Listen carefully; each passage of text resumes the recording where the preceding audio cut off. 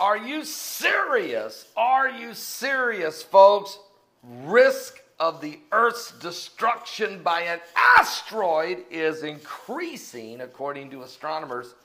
They have found 5,000 new risky comets out there that we got to keep a close eye on. Get this, according to Russia Today, and over at my son's website, the Crusader Journal, astronomers have identified an increasing number of asteroids which pose a tremendous threat to Earth, according to the European Space Agency. Matter of fact, near-Earth objects are asteroids or comets whose orbits are close to ours, meaning it means there's a risk that they could hit the Earth.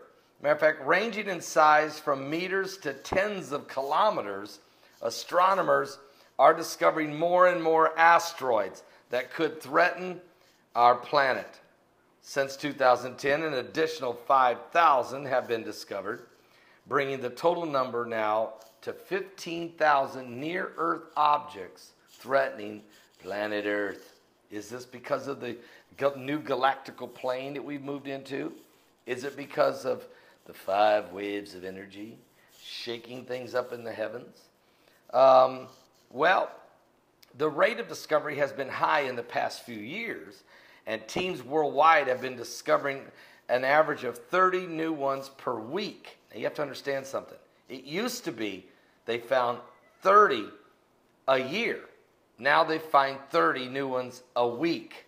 And they believe that 90% of the objects larger than 1,000 meters have been discovered. But even with the recent milestone, we've only found just 10% of the 100-meter size objects, and less than 1% of those that are 40 meters. And folks, you just need to understand something. A 40-meter asteroid meteor, 40 meters, that is powerful. I mean, think about what hit in Russia. Think what hit in Australia the other day. And again, Russia again. None of those three did NASA or the European Space Agency. None of those were seen, and those impacted. So that's what concerns me. They never spot the ones that are going to impact. They can only tell us about those after the fact. They say they can spot the ones that are missing us. I'd like to see them once tell us about one that's going to impact, and then it hits, and then talk to us. That's the part that's bothering me. They've yet to tell us about one that's going to impact. It's as if they don't want to tell us. Are they deliberately holding this information back? Just saying. Just saying. Arizona's Catalina Sky Survey and Hawaii's Pan-STARRS project account for 90% of the new discoveries being made. What? What about the International Space Station?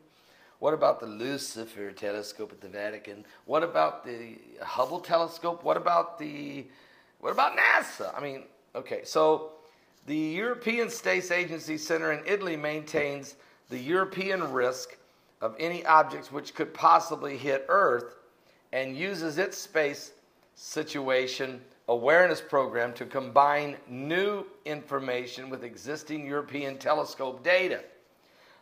Lucky for us, they say, there's only a tiny impact probability for any known objects in the next 40 years. But like I just said, you've yet to tell us of one asteroid or meteor that's going to hit us.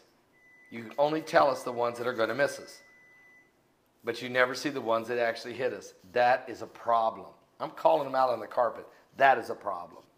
So we're going to continue to keep a close eye on what is going on in the heavens. Let me just tell you what the Bible says. Jesus said, there shall be signs in the sun and in the moon and in the stars, and distress of nations with perplexity, the sea, the waves roaring. Men's hearts fail them for fear, for looking after those things that are coming upon the earth, for the powers of heaven shall be shaken. And then shall we see the Son of Man coming in a cloud with power and great glory. And when these things begin to come to pass, he said, look up, lift up your head, for your redemption draweth nigh. Don't dig deep into a bunker and hide, because you can't hide anyway. It's getting ugly out here. And space apparently is very crowded. Are you saved? Don't be left behind. Jesus is coming soon.